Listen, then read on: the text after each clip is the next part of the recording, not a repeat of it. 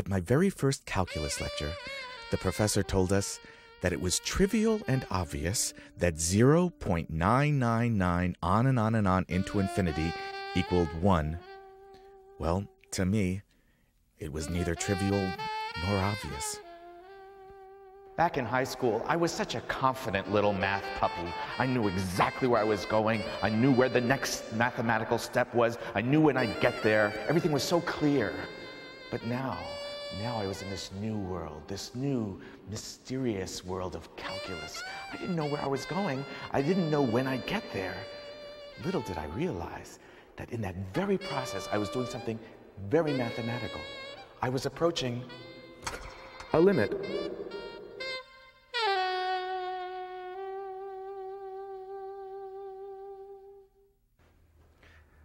Let's take a function, okay? Cool. So we make our little graph here. Let's say this is our nice little x-axis, and then we have our very nice little y-axis, all right? And so let's take a function like that, and the function's going along, and then something happens.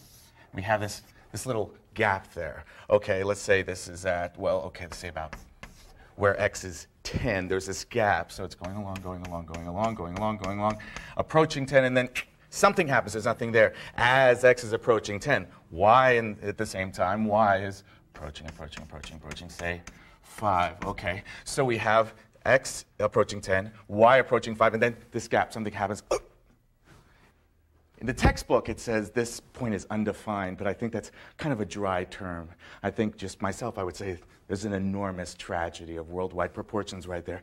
Something happened to take away from the function there. And there's even a term in math for this, which is that we say that the limit of f of x as x approaches 10 is 5. And by the way, if I can just explain something here, this is the undefined point. This right here, this little break, and this is just a break in the blackboard. All right, this is just because they couldn't make a blackboard, evidently. It was too difficult for the blackboard company to actually make it go all the way across. So it actually just has a break there. So this is actually just something that we as instructors have to deal with. You don't have to worry your head about it because you're in the pure world of math.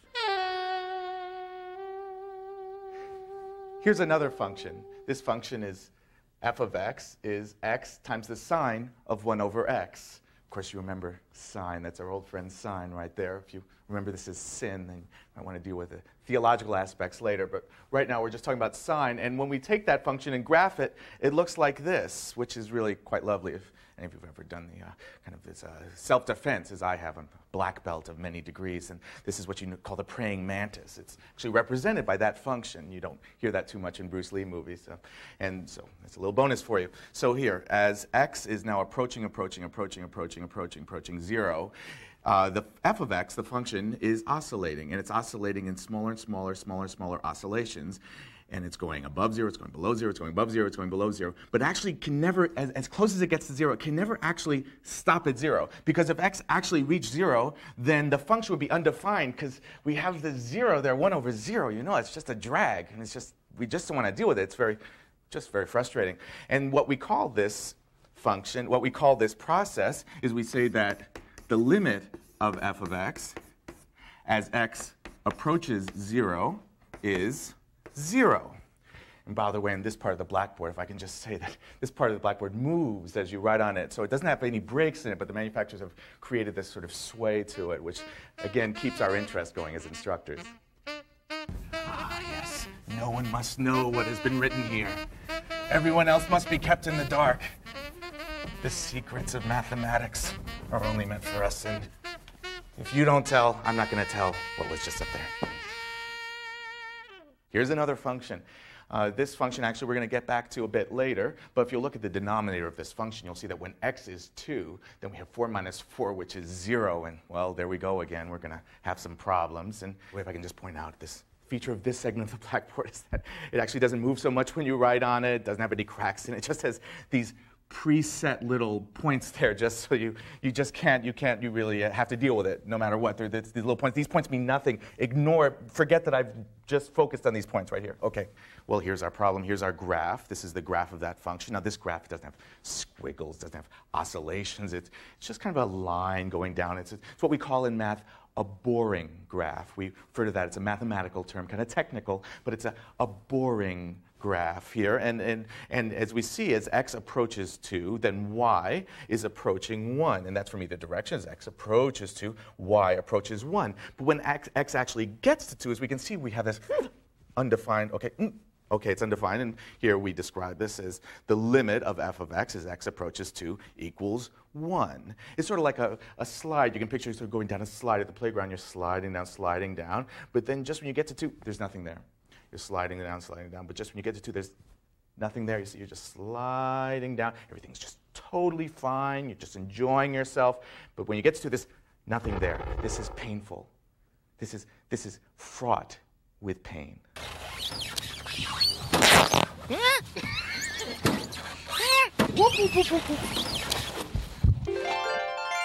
Well, here we are back at it. We have this lovely function here. F of x is equal to 2x minus 2 times x minus 2 over 2x minus 4. So now we get to factor out this side, which is always a lot of fun. So 2x minus 2 is the same as 2 times x minus 1 times x minus 2. And then the denominator here, 2x minus 4, is the same as 2 times x minus 2. And now we get to cancel out stuff, which is always gratifying. And we're left with x minus 1. So here now we've arrived at this new function, x minus 1, which is almost the same as our original function, f of x, unless x is equal to 2. Because as we've seen, when x is equal to 2, then the denominator becomes 2 times 2 minus 4, which is 4 minus 4, which is 0, and it's undefined. So here, we can express it this way. We have the limit of our function, f of x, as x approaches 2, equal to the value of this function, x minus 1, when x is 2, which is 2 minus 1, which is equal to 1. Cool. Huh. The instructor is now going for a two-handed brushstroke. Yes, can he complete the board? No, he's hit the crack. He can't. But the big brush has jumped over. And now we're closing in on the limit of a completely clean blackboard. And obligatory dropping, which is just fun. Okay, so remember our old friend, that formula that we worked out, so that found out that f of x was equal to x minus 1, except in the horrible event that x was equal to 2. Well, let's take that function now and put it into our function machine. We have our nice function machine. The engine is not shown here, but here we're taking x, right? And that's what we put into our nice function machine. And it comes out as delicious f of x. And welcome to Julia Child's Kitchen. I always wanted to say that. Anyhow, I just wanted to show you a function machine. You may want to see what a function looks like. Well, a function is kind of like a machine. You go into the function machine and you get transformed by the function machine into, well, actually you don't go into the machine. Usually x goes into the machine, and it gets transformed into f of x, or y, whichever you'd like to call it. And your function machine can be all sorts of different kinds of machines. It can do any kind of activity as you want to define it. This is our particular function machine here. It's very lovely.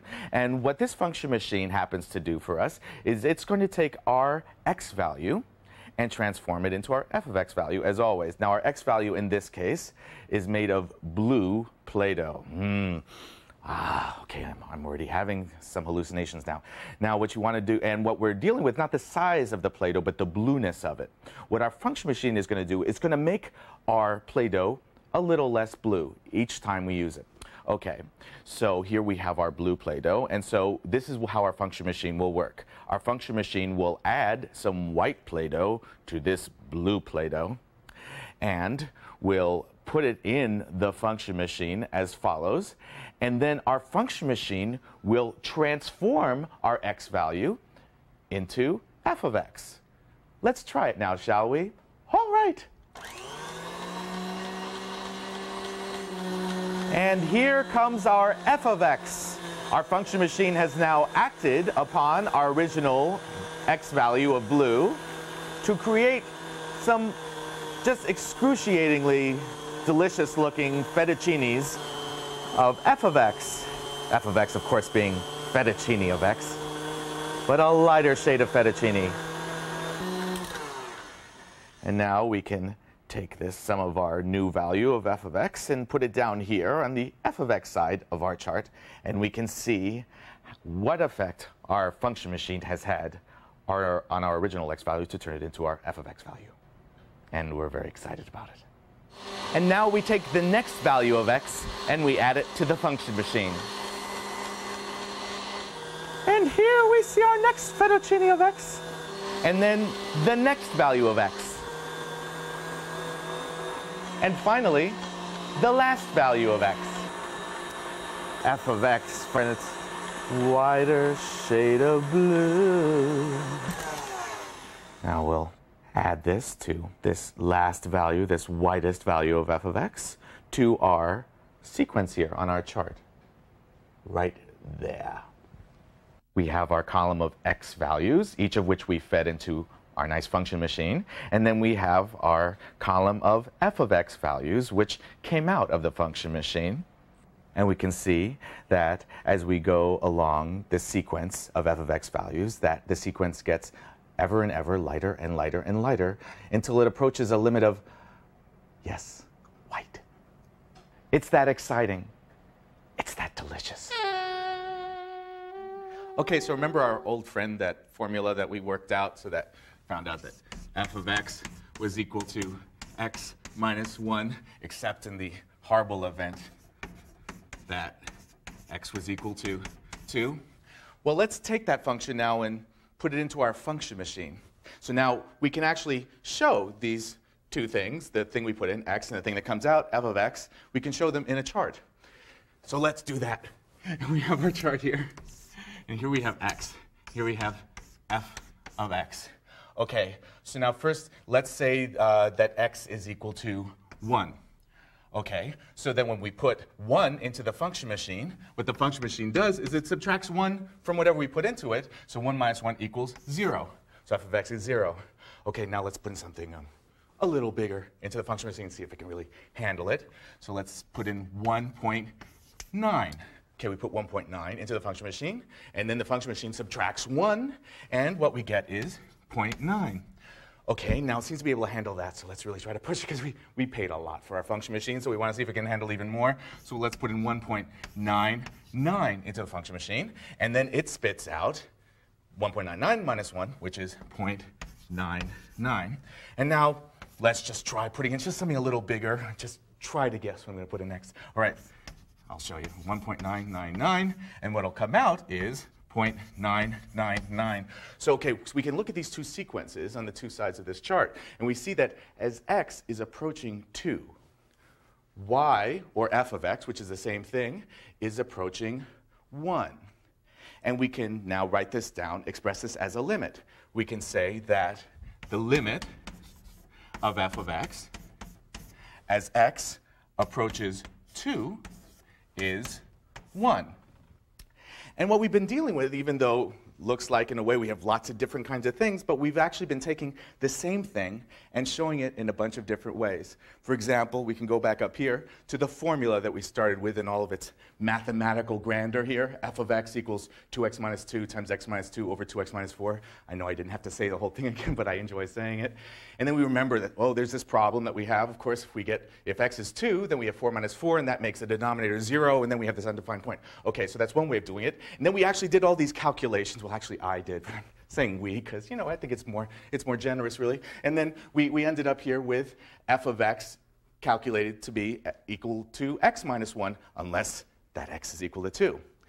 Then we showed it as a picture. We showed it as a picture or as a graph. And here it is. It's our very, very dull and boring graph that has the one little exciting element of the little undefined point here. As x is charging and charging and charging up towards 2, y is charging and charging and charging up towards 1. And so as these two things are charging towards each other, there they go, x going towards 2, y going towards 1. But then x actually can't get to 2, because when it gets there, when it tries to get there, It's undefined. That's why it's so cool that we can have this limit. We have a sense of limit. We can say, well, that undefined point is giving us trouble. So let's not just talk about being at that point, but let's talk about approaching that point. So about getting closer and closer and closer and closer and closer to that point. Okay, and that's where we have our sequence. The sequence 0, then 0.9, then 0.99, in this case 0.999. Now we can express this sequence in a different way.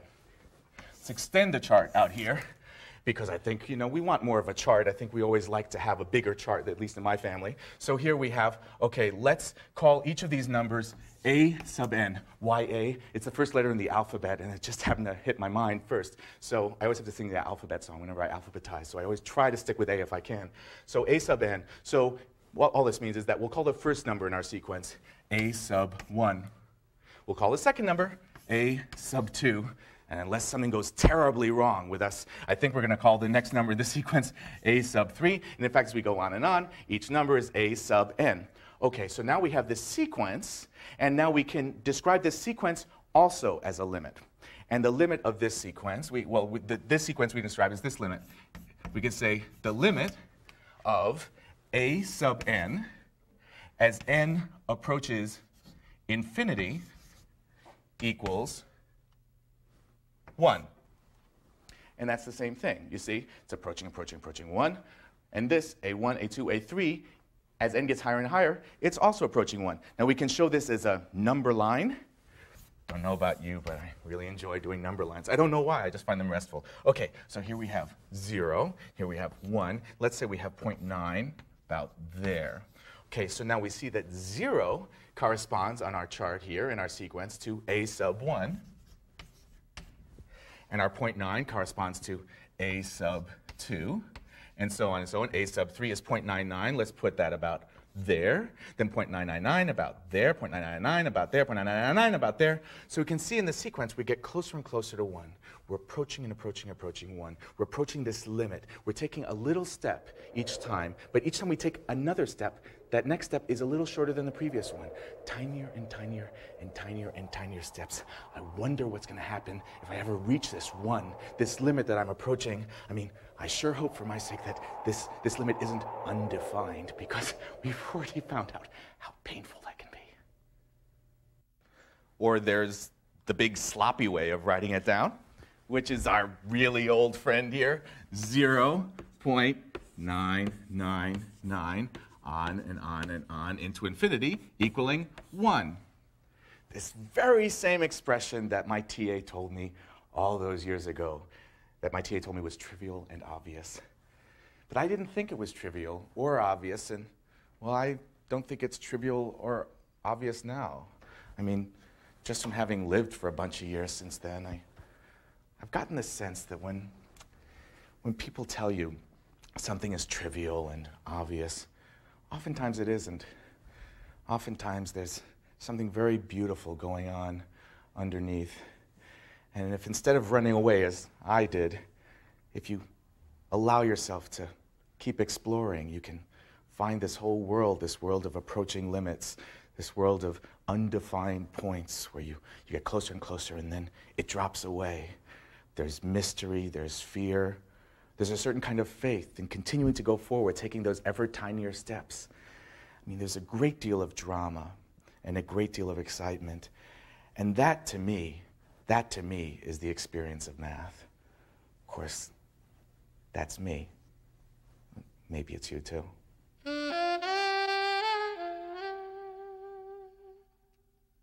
And of course, the true test of any mathematical activity is we want to see how tasty is the result. And look at this. Could it look better? This beautiful, savory blue fettuccine from our Fettuccine of X machine.